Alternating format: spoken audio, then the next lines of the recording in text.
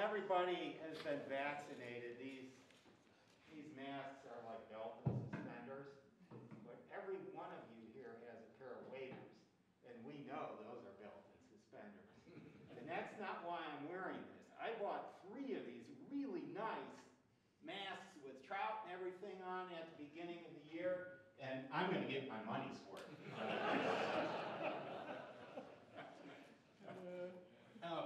Maybe we can dim a little bit of the lights. Sure. Yeah, we don't have to turn them all off, just a little bit there. Maybe up front here. There we go. That looks pretty good. Good. Okay, so we're going to talk about 800 lakes tonight and tomorrow and the next day. And actually, we're probably going to cover about 60 lakes in about 40 minutes here, so it's going to be really fast. You're not going to be able to take notes. You're just going to have to buy the book. Okay, a little bit about myself. I fished Colorado's backcountry as an adult for over 40 years, and I'm not counting anymore. I've fished actually 600 of the lakes that I cover in the book, and the other 200 I got information from biologists with Parks and Wildlife, friends that I know that don't lie, and other people that can be trusted on that. Both of them? Yeah.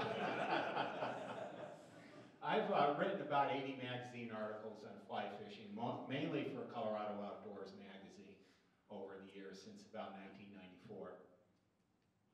Okay, when you come to one of these presentations, you know there's no such thing as a free lunch. You know, somebody's trying to sell you a $10,000 trip to Argentina, or maybe just a $350 float down the Colorado River. Maybe just a beer. Yeah, or a beer, yeah. Tonight you're going to get away really kind of cheap, because we've got 2 books for sale here tonight. The fly fishing guide here to Colorado's backcountry, which is really a how-to book. It contains strategies for high lakes and small streams, and about 50% of the information here is applicable to fishing for trout anywhere in the world, actually. The other book over here is my more recent one, and it's a fishing guide to 800 high lakes in Colorado. So there's trail descriptions in there, how to get to the trailheads, topographical maps, and what you can expect as far as species of trout when you get up there. So I've got 2 groups of friends. Most of them fall in the category that says, I can't wait until you publish that book. Oh, you finally got it out. That's really great. And then I've got the other group of friends that say, why did you publish that book? And give away all the information. Well, you know, none of us are going to live forever. And, you know, I've looked at the actuarial tables, so I know that. So I just want to read a little bit out of my foreword here on the book as to why I published this. Really, I want anglers to learn about these high lakes so they'll appreciate them more. And only by appreciating these public lands will people be willing to protect them from abuse by other recreationists, and more importantly, protect them from others who may want to abusively exploit them for financial gain. Now, you might think that many of these lakes are in wilderness, and really that is true. However, wilderness is not necessarily forever. Only Congress can create wilderness areas, but Congress can also de-designate wilderness areas or compromise their nature by allowing motorized entry or uses that are not compatible with their wilderness nature. Those of Colorado's high lakes that are not in wilderness areas are mostly within national forests. These lands have less protection, but the areas surrounding the high lakes are generally managed for recreation. However, the priority of uses does not require congressional action, and it can be changed through agency action. Furthermore, most of Colorado's high lakes and reservoirs hold trout populations only because Colorado Parks and Wildlife has a long history of actively stocking them, and we can't take that for granted, especially during times of tight budgets here. So, I do have books here available tonight. You can also get them on my website, which has a link to my printer, which is BookBaby, and they'll actually ship you a book. So, first we're going to start with a 5-minute review of how to fish high lakes. And if you want a little bit more on this, obviously you can buy my first book, 17-minute presentation that I have. It's a YouTube. Just Google Ron Belak in YouTube, and I've got I don't know, 3 or 4 of them up there, and you'll find one on high lakes. I like to compare lakes with rivers and streams because we all have that framework of fishing rivers and streams, and we're very familiar with them. With rivers and streams, the water isn't moving, and the fish are predominantly stationary, at least on a daily or weekly basis. It's really easy to locate holding water, even by people that have been fly fishing only for maybe a year or 2. However, in lakes, the water is stationary and the fish are moving, and they're moving about on a daily basis and also a seasonal basis. So to the novice, the entire lake really looks like it's holding water, and it can be very difficult to locate fish. So really, the understanding the movement of trout in high lakes is really the key to successfully fishing them. And trout in high lakes move in response to several variables, of which water temperature is probably the most important. And water temperature is a function of the season of the year, and it's also a function of elevation. Generally, the higher up you go, the colder the average water temperatures. Now, Parks and Wildlife realized this decades ago, and they developed this classification system for high lakes based on elevation, low, middle, and high elevation lakes. The low elevation lakes are below about 10,000, 10,200 feet. They're fed by permanent streams coming into the lakes. They have streams flowing out. They have relatively warm water temperatures during the summer. If you go up there in midsummer, oftentimes the water temperature exceeds 65 degrees. Well, this is outside the comfort range of trout, so what are they going to do? They're going to retreat into the cooler, deeper centers.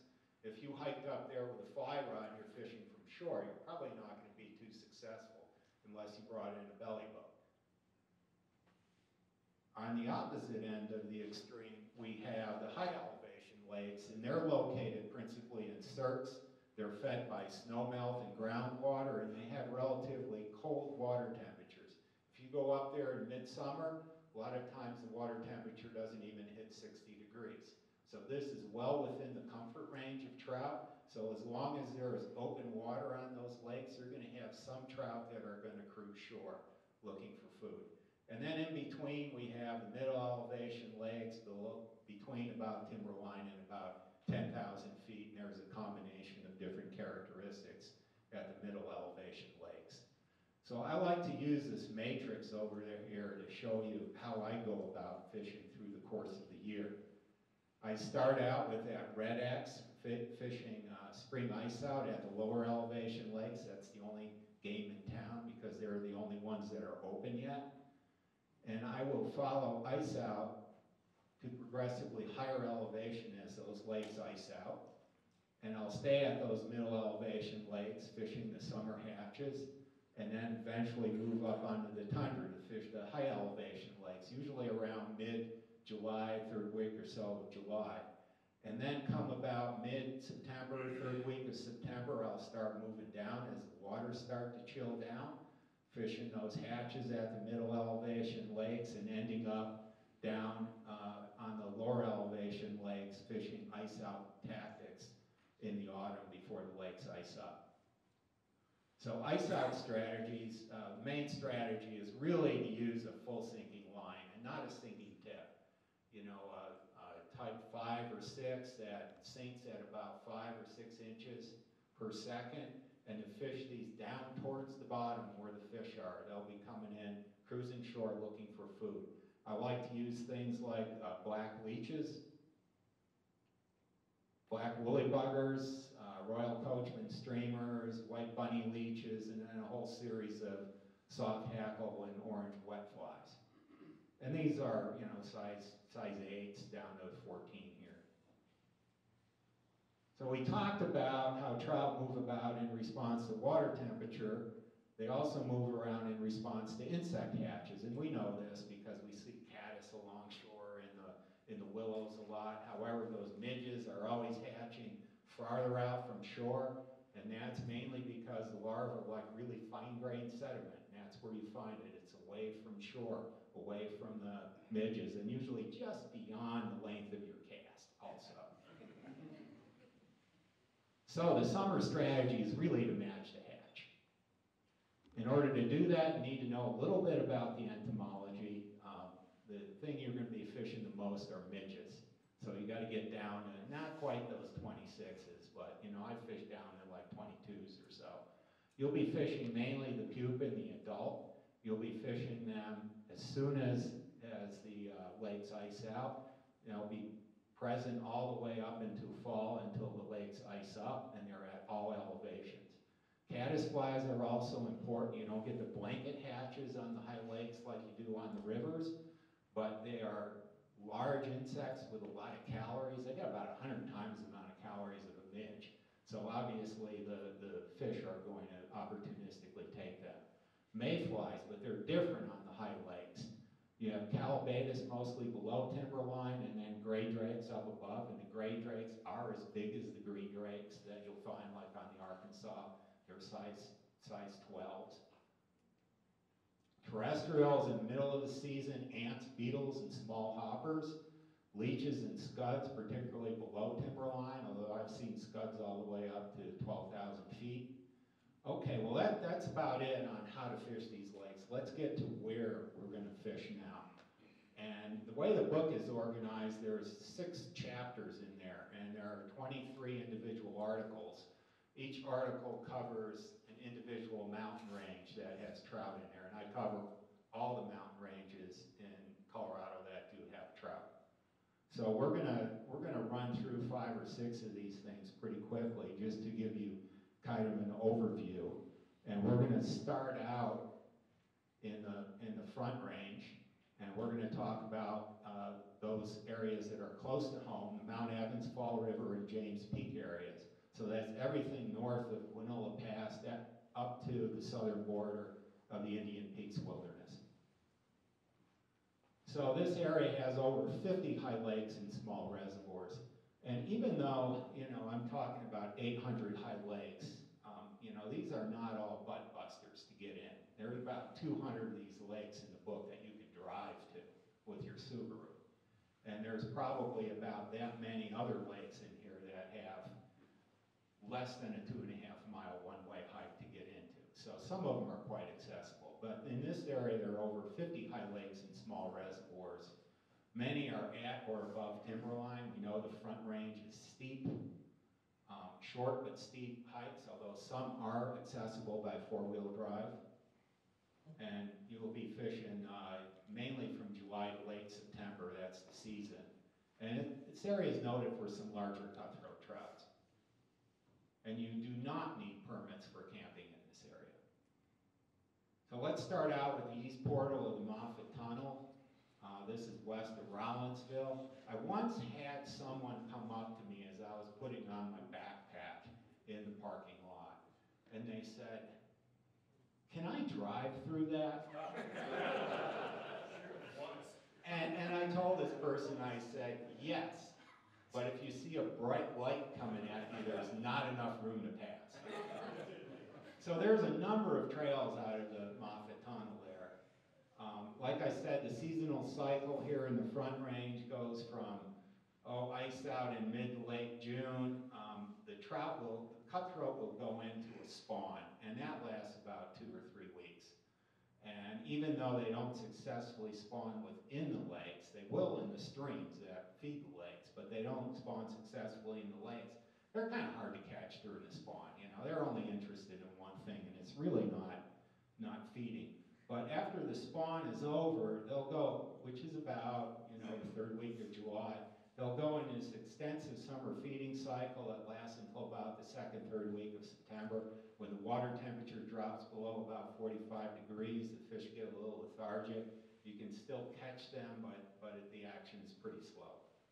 So one of the series of lakes up there are forest lakes. There's 2 forest lakes to fish up there. I give the elevations of all of these lakes here on the bottom and the one-way hiking distance to get there. And 3 miles doesn't sound like a lot, but it is pretty steep, you know. So don't think that these are all really short hikes in there. For instance, the Moffett Tunnel is about 9,200 feet, you know, so you're getting up there about 1,500, 1,600 feet or so. The two forest lakes have brook trout in there, mainly in the 8 to 12 inch category or so. There's quite a few fish, good dry fly fishing. Another trail gets up to Crater Lakes out there, and there are 4 crater lakes, 3 of which have fish. I think the fourth one is probably about a mud puddle by now. It was about 10 years ago when I was up there. But anyways, as you get up to the Crater Lakes there, the one on the left, which this woman is fishing over here, basically you'll catch a brook trout on every other cast, and they'll be 6 to 9 inches or so. It's overpopulated. There are some splake also in that lake. The one here on the right, this Crater Lake has brook trout and cutthroat in there in the 10 to 12 inch range or so with a few larger fish. The one you really want to fish is the one where you have to climb another half a mile and get up to that timber line. And that has some really beefy cutthroat in there, a lot harder to catch. And they get up to about 15 or 16 inches. So let's talk about the Mount Evans area, and we'll talk about the area off the road. I think you all know that you actually have to get a reservation to go in there through recreation.gov. They're fairly easy to get the permit in order to get up there. And us geezers that have, the old person's card over there, it only costs $2 to get up there. The younger people have to pay $15, I think. So I don't quite figure that out, but that's okay as far as I'm concerned. But if you start over there at Echo Lake and drive up there, the first lake you're going to see down on the left side is Lincoln Lake. And there's a 1,000-foot drop to get down to the lake. You want to come down this way. It's really steep, and come at it from the outlet end over here. It really has mostly brook trout in there, small brook trout, but there are some small lake trout as well. This particular fish was not from Lincoln Lake. I just put it in there to make sure that I told you about the lakers there. You can drive right up to Summit Lake at 12,800 feet. For just about everybody, this will be the highest elevation that you'll catch a trout at, unless you go to like Ecuador or Peru. I saw a trout at 13,000 feet in Ecuador, so, and quite a few fish in the lakes there. But you can drive right up to this. Really doesn't ice out until kind of middle to late July, so it's really an August type lake to get up there. You'll see, if you get up there too early, you'll see the fish spawning, kind of trying to spawn right at the outlet over there by the road. So just leave them alone and come back in another couple weeks. You'll catch nice cutthroat up there. I've caught fish up to 16 inches or so on dry flies and midges. If you continue on that parking line, just walk in the direction where everybody's going. You can look down at Chicago lakes. You can actually access them. There is a trail that goes down about a mile. It drops 1,400 feet. There are 2 Chicago lakes. They contain cutthroat trout. The cutthroats actually spawn in this outlet, so leave them alone over there in the stream. Fish the 2 lakes. The upper lake is easier to fish because there are less willows around there. And I've seen some real hogs in among these boulders here near the outlet. The road to St. Mary's Glacier, we all see that when we're heading eastbound on I-70 before we get to Idaho Springs. Well, there's a little lake up there called St. Mary's Lake, and it's only like a half a mile to go in there. And this is about the most people I've ever seen fishing it at one time, 3 or 4 people. So you'll see a lot of people up there, but they're going up to St. Mary's Glacier up there. So this lake principally has brook trout in there, but also has tiger trout. The brookies only get up to about 10 inches or so. Most of them are like 8, 9 inches. But these tiger trout get up to about 15 inches. And it's about the easiest place that you can get into to catch tiger trout. There's also the St. Mary's Cliff Divers up there as well. And this woman over here, I would say, is actually on the bunny slope, getting ready to dive into the lake. She did dive in there successfully. But these 2 guys up here are up about 30 feet or so, and there he had the guts to go in there. And then this other guy is getting up the nerve over here Jump, come on, let's go. There you go. Oh, great rise form, by the way. You don't have to worry about this particular area. You're not going to fish that anyways. You can see there's cliffs around it, but it's some entertaining if the fishing gets a little slow. Also off the road there to St. Mary's is the town of Alice, and you can snake through Alice. If you have a four-wheel drive vehicle, and I don't mean a Subaru, I mean something with considerable clearance on it, you can go up the really nasty cobble-filled road about 2.5 miles to Loch Lomond, or you can hike the thing. It's a big reservoir. It has brook trout and up to 12, 13 inches, and lake trout in there, some larger lake trout. So you may see some people, you know, in belly boats or canoes or stuff that are trolling for lakers. You can see the dam over here. Where these people are, they've hiked up the trail here to get up above, and they're looking down at these lakes over here. Here's the reservoir we just talked about, then Oman, Stewart, and Reynolds Lake over here, which have brook trout. But Stewart also has some lake trout, and I've seen a picture of at least one really nice laker that came out of there. It was over 20 inches. Also up in that area are Lake Carolyn and Ice Lake. These are cutthroat lakes. Carolyn, the cutthroat vary from season to season based on how much water is let out of the lake, how much stocking, and how much fishing pressure. Sometimes you get a lot of small fish, other years you'll get some bigger fish, but less fish. Ice Lake is more consistent, but you'll have icebergs floating in the lake until August. That's why they call it Ice Lake. But I caught these nice 13-inch cutthroat in there, and they were really brilliantly colored. All right, let's move on to Rocky Mountain National Park. Can you imagine? Some people write whole books on this. They have self-sustaining populations there. The trout reproduce in the streams and move freely back and forth into the lakes. There's no or very little stocking up in Rocky Mountain National Park. Most lakes that are above timberline are barren, so you have to know which ones do have fish in there. I compiled a list in the back that basically stole the list from Steve Schweitzer, his book, and also Rocky Mountain National Park also used to circulate a list of the barren lakes as well. Smaller trout on average in the park, a 12-incher is a good one, a 14-incher is a giant.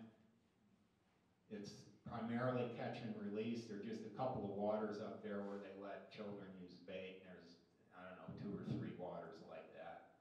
And there's hordes of people on the east side. You know, when you come out, I mean, I was coming out of Dream Lake once, and it was a September Sunday afternoon in September, you know, and just brilliant, gorgeous. I counted 240 people on the trail coming out. And that was about 10 years ago. So that was an awful lot of people. Maybe with the permit system now to get in, it won't be as crowded. 240 people, but there were only 4 or 5 that had rods, so. Reservations are needed just to enter the park now. And you need a permit for any backcountry camping in there. And they're a little difficult to get. I went in there last year into the Hutchinson Lakes, and my friend got the permit, and he had to get it about 3 months in advance. Some trails are closed due to the fires in there, so you have to check with the park. So you can see some of the fire closure areas up here, the Cameron Peak area up here, and this is from the East Troublesome Gulch fire over here, which is north of Grand Lake and Granby. And there's the Forest Canyon fire several years ago, closed this area in here too. So before you go there, you want to check with the website for the park to see what's closed. If you go up there in September, you know, you'll see elk. Coming down today, I live in Evergreen. I saw about 80 elk about 1.5 miles up from my house. It was kind of dark though, so I didn't see them really good.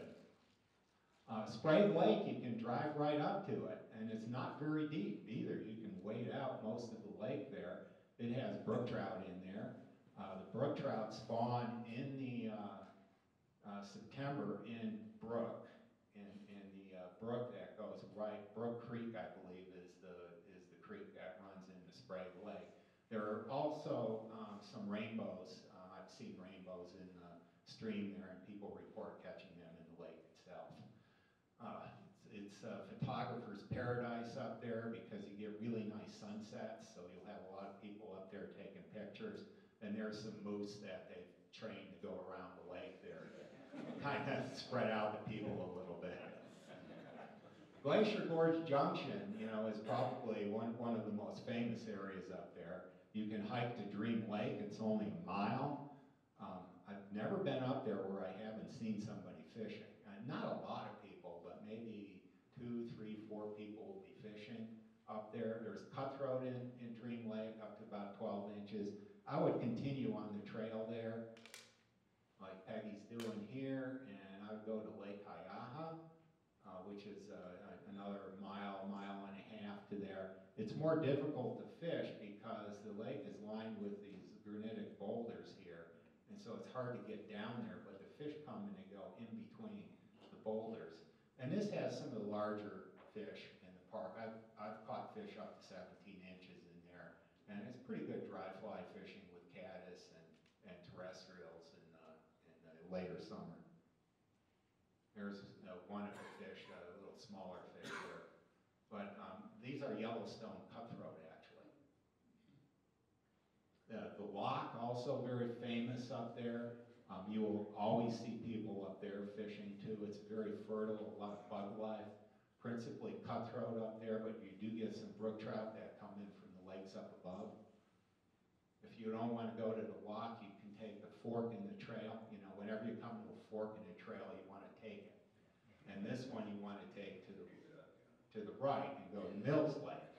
And you go to Mills Lake, you want to cross over the log jam and over these boulders here and fish this side among the spruce because there are a lot less people over there. 90% of the people go around this side here, and you won't be able to get in a back cast without hitting anybody.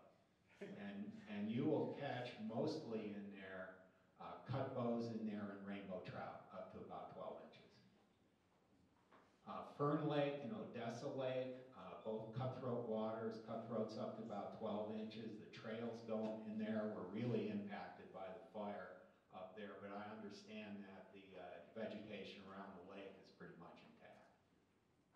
And there's one of the cutthroat there.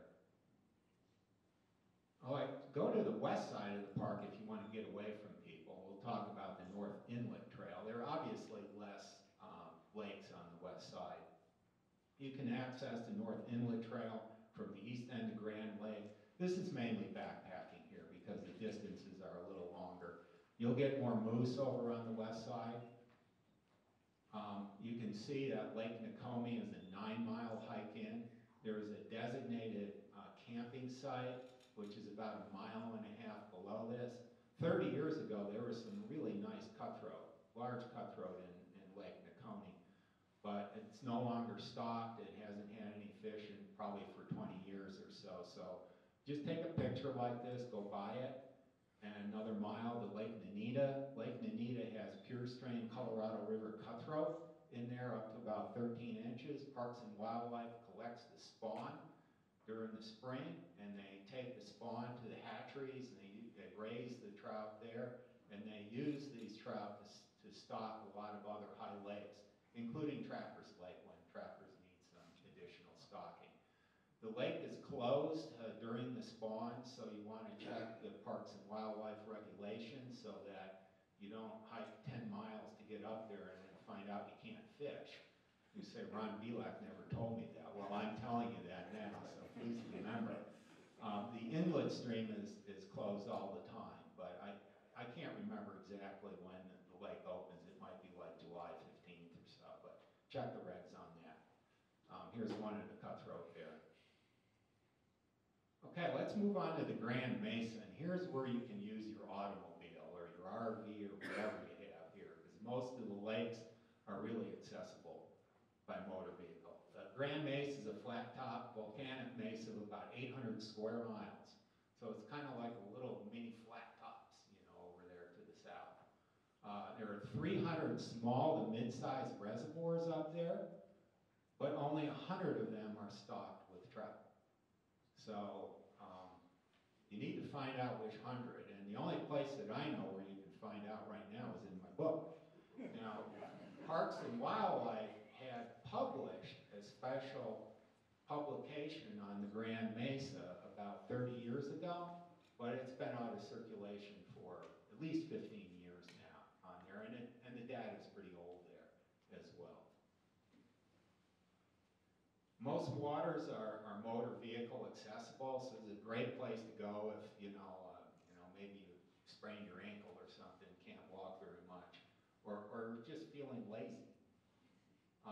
Mostly catchable rainbows up there. Some special regulation waters are for cutthroat, though, and these are my favorite up there. We'll cover a few of these. And there's zillions upon zillions of mosquitoes up there. They'll drive you absolutely crazy. All right, this is a map of the Grand Mesa. Those of us that live on the east slope here probably be coming I-70, and then you'll take off on the historic byway, and it's paved, up to about this point in here. Here's Grand Junction here, Delta down in the south. Why do they have these reservoirs? Well, it's municipal water, really, for Grand Junction. And it's also used to irrigate things like the lake of sweet corn and peaches. We all love those. But my favorite is the Cabernet Sauvignon here. So you get this really interesting signage up there on the mesa. Now, they're telling you that this lake doesn't have any fish in it, but this is the only lake that I know of up there on the Grand Mesa that actually has a sign that doesn't tell you that there aren't any fish in there. So there are 199 other ones that aren't labeled.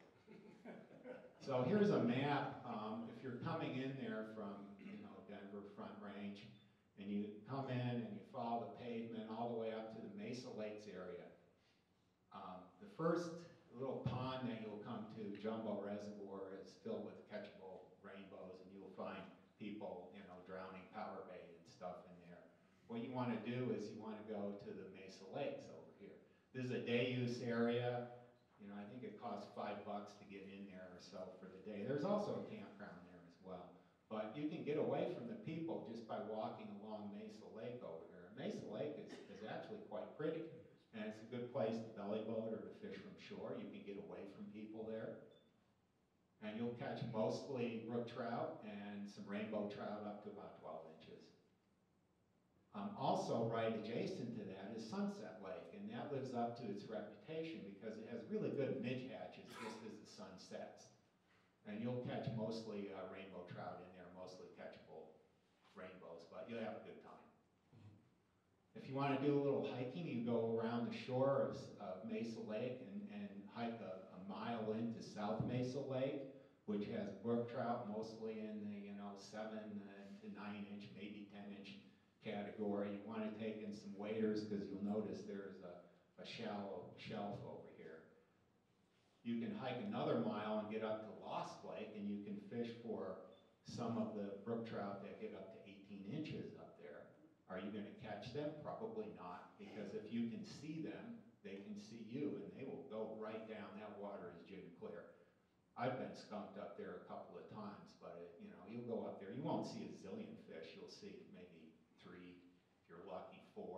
You maybe get to cast at 2 of them before you spook them. But there's a really good Calbatis hatch up there as well as on most of the Grand Mesa. This is a map that shows you kind of the heart of the Grand Mesa.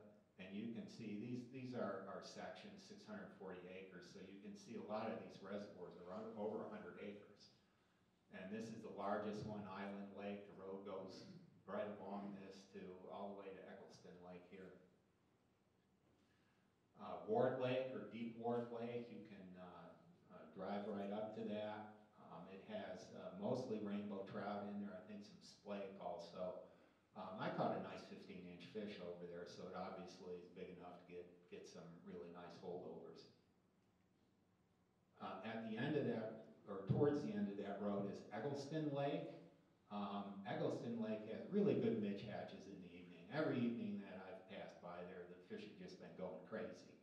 And mostly stockable rainbows, but also cutthroat are stocked in there. And you can also catch brown trout in there.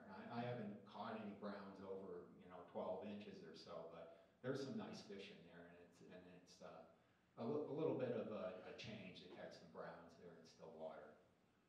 You have to watch out for bear when you're up there. They're going to probably watch out for you, and so you don't.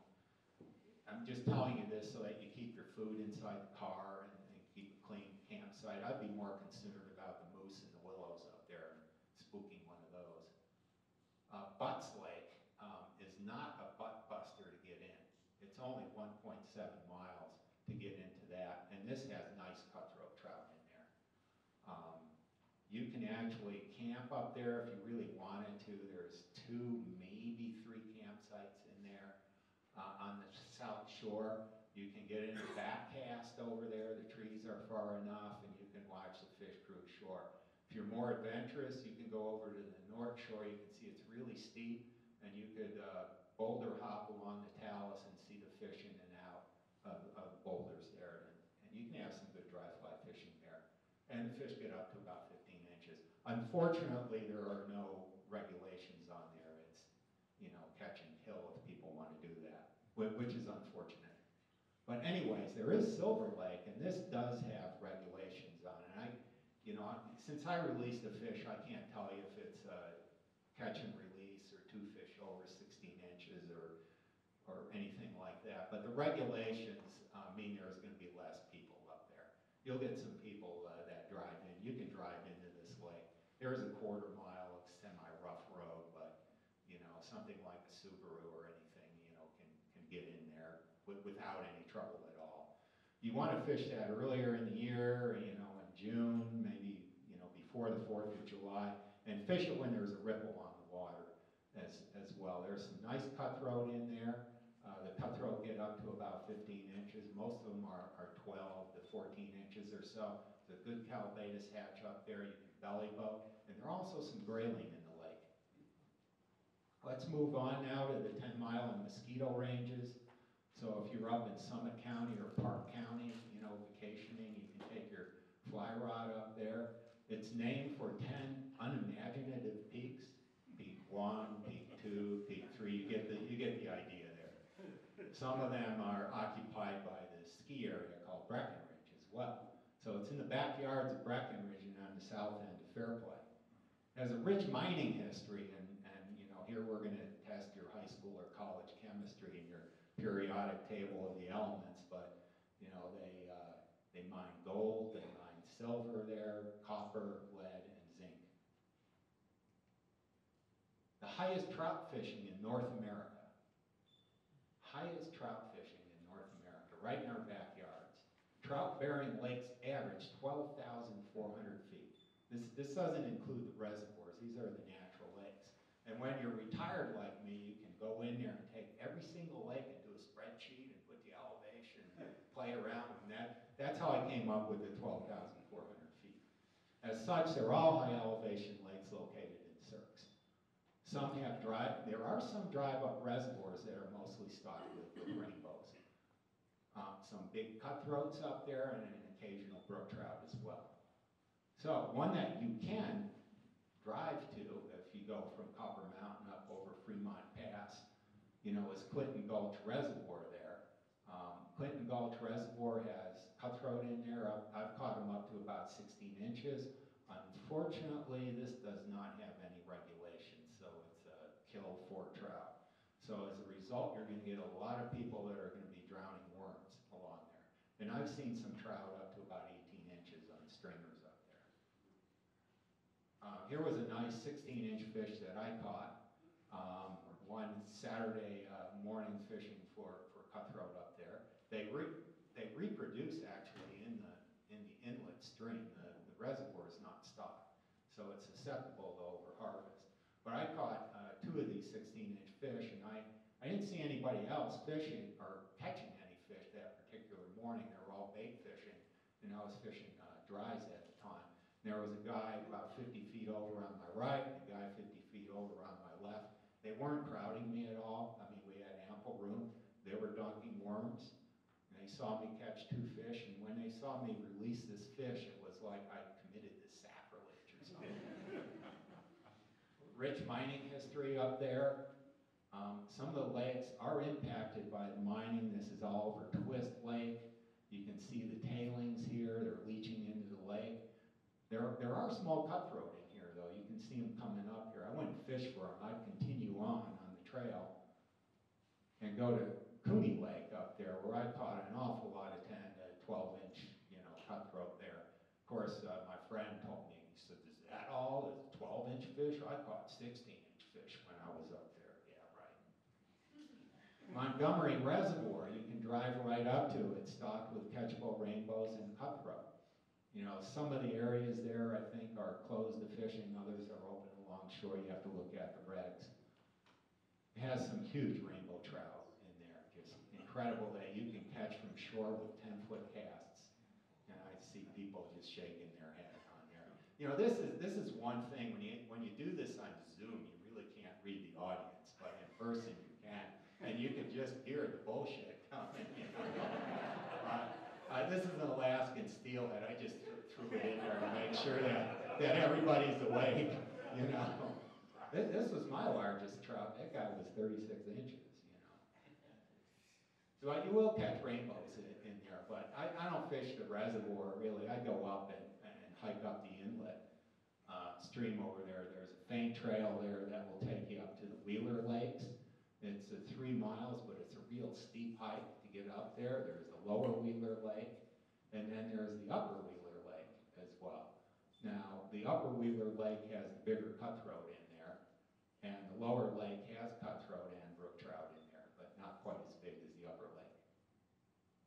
Now, if you go through the town of Blue River off of Highway 9 there's a string of Mohawk lakes up there, Mohawk Lake 1 through 5. Steep hike to get up there.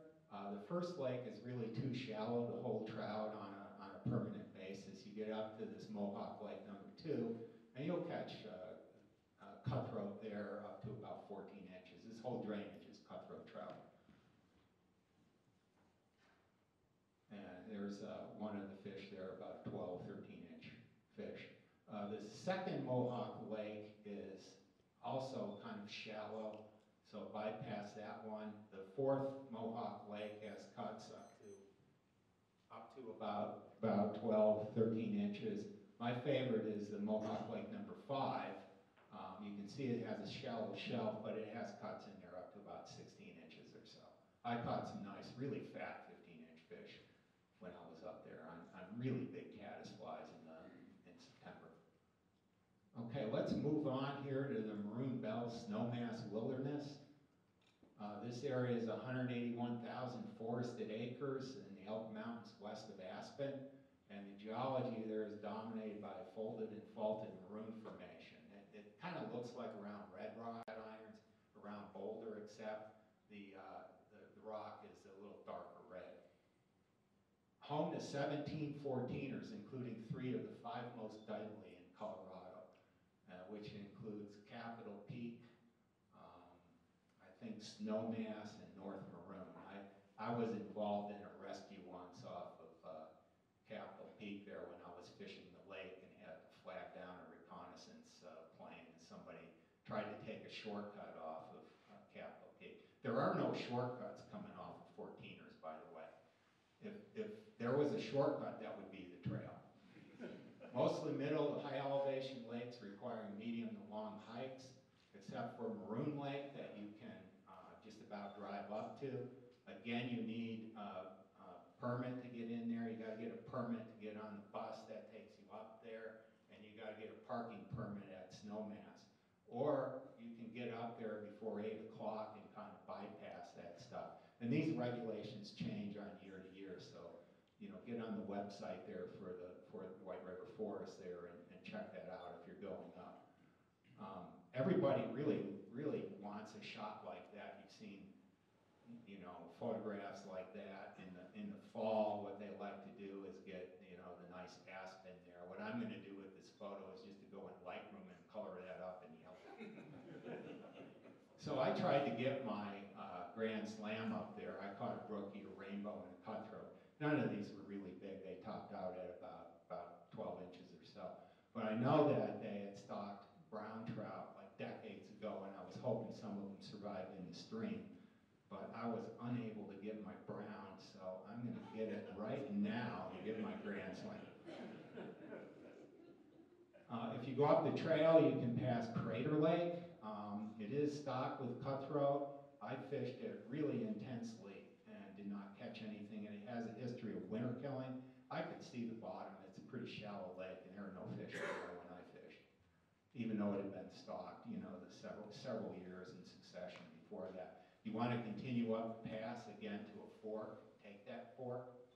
If you take the left one, you go over Buckskin Pass and then back down to Willow Lake. This is not a day hike. This is a backpack trip, really. 6.5 miles climbing up to almost 13,000 feet or so. But it has nice brook trout in there up to about 14 inches. Shallow shelf, so you want to take some waders. A lot of midges. You'll be having to make 40 and 50-foot casts in order to reach them. However, you can go on the other fork to Snowmass Lake, and we figured, you know, 8 miles in, we were going to catch huge cutthroat in there. Well, we caught mostly brook trout up to 12 inches and a few cuts up to 12. So we were a little disappointed there, but we had a nice view of Snowmass Mountain here, which is a 14er. American Lakes, which is off the Castle Road out of, you know, south of Aspen over there. It's only a 3-mile hike. It's really steep, and it's only about a 4-acre lake, but there is some oversized cutthroat in there. Also along Castle Creek is Cathedral Lake. Again, a short but steep hike at timberline there with cuts up to about 16 inches. There's one really nice fat one. And I did not stretch that one out in Lightroom. Okay, let's talk about the last area over here briefly. We're going to do the Weminuche Wilderness, and we're only going to talk about the western half of it. It's located in the South San Juan Mountains, or in the San Juan Mountains rather. It contains some of the most remote high lakes above timberline in the state. It has unparalleled beauty. The mountains are really sharp, jagged there, well known for the Durango to Silverton train. Long-standing mining history, and we're not going to test your knowledge on the periodic table here. Surprisingly, it has some drive-up lakes as well that are pretty good fishing. But it's wickedly wet, and it's a highly electric area, mainly because it gets that Gulf of Moisture area. It hits the Sangre de Cristos in New Mexico, then it comes up and it hits the San Juans, South San Juans and San Juans in Colorado. So make sure you take a nice tent, because you're probably going to have some tent time during the afternoon. And then, like I said, it's a really highly electric. There's the Durango to Silverton train. It runs along the Animas River. And a lot of backpackers get off at Needleton. Why do they get off? Because they do the 14ers in there. So you'll have a lot of people over there. The lakes you really want to fish in there are Columbine and Hazel Lake. You know, you'll hike from Needleton up to about 12,000 feet to get to these lakes. If you want to fish the other lakes in the area, you got to drop all the way down to 9,500 feet and then crawl all the way back up if you want to fish things like Sunshine and Leviathan Lakes. And they're really nasty places to get into. I have not been into any of those lakes, mainly because of the logistics of getting in there. However, you can drive right by Molus Lake over there and look at the grenadiers in the background over there. This is a day-use area, and last time I was in there, the city of Silverton that manages this didn't even charge you a fee. There is a campground there, which you do have to pay for. Unfortunately, they rent paddle boards in there as well. I don't know how many people paddleboard. When I was fishing there, nobody was. And you can either drown a worm, you know, from shore there, or you can go out in your belly boat. I fly fished from shore and was quite successful in catching mostly rainbows and some cutbows and some Snake River rainbow hybrids as well. And they were up to about 14 inches. There was a good damselfly hatch there. Little Molus Lake, a little bit down the road by the Forest Service campground, has pure strain Colorado River cutthroat in there, and you can get away from a few people over there. You can also go up South Mineral Creek to the Ice Lake Basin. South Mineral Creek has quite a few moose. I wouldn't suggest fishing it, mainly because it has a lot of mineralization and it just has a small population of stunted brook trout. But go up and fish up, go up to Ice Lake Basin. I don't want to hear anybody complaining about the hike because this woman was 80 years old and she made it up there. It's a 3.5-mile hike up there. It does get a lot of traffic. During the week, on weekends, it's very popular up there. This lake, you can see the aqua color. I first fished this lake probably in 1984, and I caught a little brook trout on every other cast. I don't think I caught a fish over 7 inches. I went up there about 6 years ago and fished it really hard and did not catch anything. There were 3 men that were camped up at the lake, and they fished it solid for 3 days, didn't catch anything. I learned the reason. I went to the inlet, and there was some mine drainage coming in from one of the mines up there, and there was white precipitate on all the rocks, which I assume was aluminum, which is toxic to fish. The zinc is very toxic as well. But what you want to do is take your picture and then go to the left and go up to Fuller Lake, which has some nice cutthroat in there, mostly in the 10 to 14-inch range. Or you can take the trail to the right and go to Island Lake. Also has nice, beautiful blue water, but also has nice cutthroat in there, mostly in the 9 to 11 inches, but really colorful fish. If you don't want to hike into Ice Lake Basin, you continue on that road and go up, and you'll go down into Hope Lake. Hope Lake has a population of cutthroat in there. You can also reach it from the Telluride side. This is where you want to fish along this area. There are cutthroat in there, mostly from 12 to 15 inches. And then one of the last places I'll talk about is the Los Pinos River, Valecitos Reservoir out of Durango. You want to go to the end of Valecitos Reservoir, the upstream end. There you can hike from 3 to 12 miles to get in there and fish. You will catch mostly rainbow and cutthroat in the lower end, brown trout in the upper end, and I did not get my grand slam, and you know what happens there. We'll just kind of go to the next slide. The Emerald Lakes, 11 miles in, obviously backpack trip in there. Little Emerald, and then the 275-acre Emerald Lake, which I think is the 3rd largest in the state, has nice 15-inch cut bows in there, and they reproduce in the stream between the 2 lakes. So let me leave you just with a few thoughts on here when you fish the high country. Please practice catch and release. These are fragile resources. If you must kill a fish, if you injured it, or you just have to have one of those little brookies for dinner, clean the fish and bury the entrails far away from the lakes and streams. I can't tell you how many times I've gone up to a lake and looked in and found fish entrails. I don't know why people do that. I mean, it's not like they're going to readily decay in the water. They're going to sit there for over a month. Pack out your trash, and we all know that. Camp at least 100 feet from the water. And I think we can forego campfires at this point in the backcountry. I mean, they have really good backpack stoves. I haven't had a campfire in the backcountry in probably 25 years plus. You know, campfires are great in the designated campgrounds within the fire rings, but too much of a risk for wildfire. Watch the weather. We all know that it can change on a dime, so you'll take adequate clothing and rain gear. And know your limits. Some of these places, 10 years ago, I could have gone into a day. I know I have to break up into 2 days now to get in there. And leave only footprints and maybe a few sorelets. So at that, remember I've got some books up here, and there's a lot more information on fishing high lakes, backcountry streams, and stuff on my website as well. So at this point, I can entertain any questions if we have time. Thank you, Ron.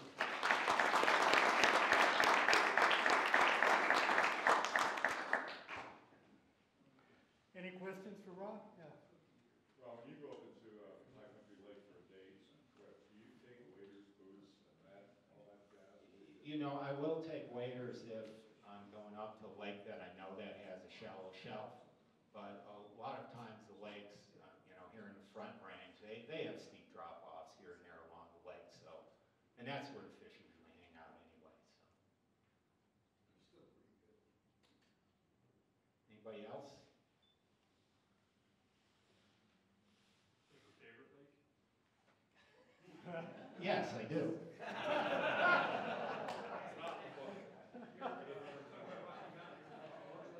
Pardon me? You ever fish Gorge Lakes up in Rocky Mountain? Gorge? Gorge? There's Arrowhead Lake, I forget the name of the others. You know, Arrowhead does have cutthroat in Yeah. there. It's a real tough lake to get into. I have not fished it, no. I have not. And what is your favorite lake? Yes. You know, I really like Trappers Lake because it's easy to get to. You know, you can, 300 yards, you know, don't park your car in the outlet parking lot because of the marmots. They'll chew your wiring and stuff. So I know that. I had $300 worth of damage. And my friend told me, well, that was because we had a Toyota. You know, they're not going to chew on a Ford. He had a Ford 150. The fishing was so good, we went up the next week and we went in his Ford 150. And he had $1,000 worth of